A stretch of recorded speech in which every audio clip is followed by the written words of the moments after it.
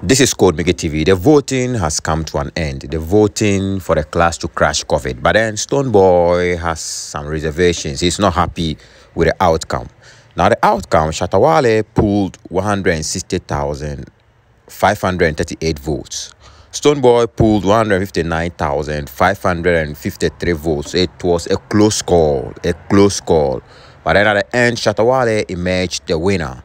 But Stonebwoy tweeted, and he is not happy with the outcome. This is what Stonebwoy wrote. My people say them they vote, they go.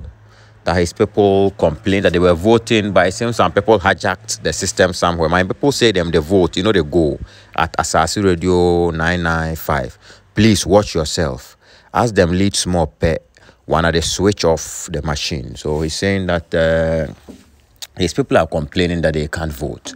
So Ghana, my duty is always to report the news to you. So finally, the voting has come to an end. And yesterday, I reported that SHATTA was not even happy. So it seems there was a problem somewhere. And Stonebwoy has just confirmed that his people are also complaining. But then at the end, we need to stick to the scores. SHATTA WALE emerged the winner. It was a close call. Now the stage is set. The program will be starting very soon. As you can see, the stage is set, and we are waiting for them.